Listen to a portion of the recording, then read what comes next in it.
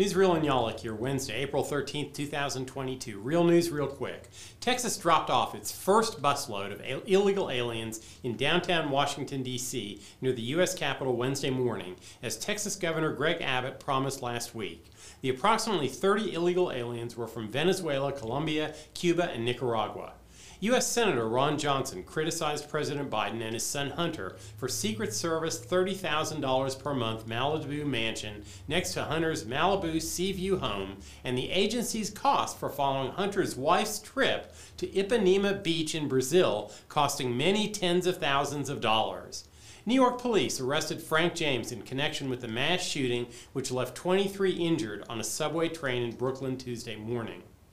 The Far Reynosa Bridge along the U.S.-Mexico border remains clogged for a third day amid rising anger about Texas Governor Greg Abbott's ordering extra inspections of commercial trucks to uncover the smuggling of people and contraband. President Biden announced $800 million more of heavy weapons and ammunition to Ukraine today in response to Ukrainian President Vladimir Zelensky that the U.S. isn't helping enough.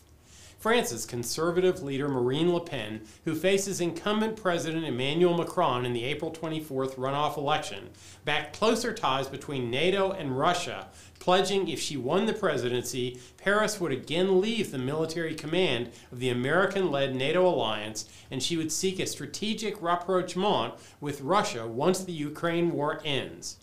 Finland and Sweden will decide whether to join the NATO alliance in the next few weeks.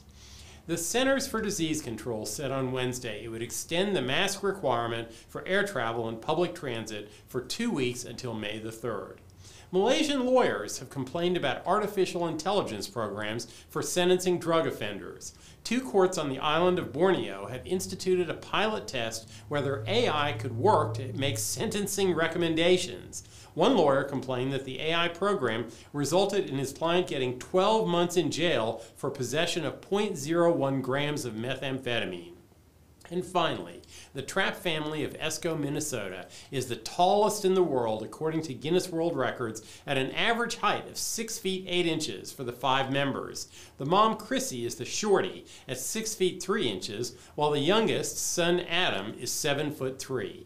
And that's the way the world is.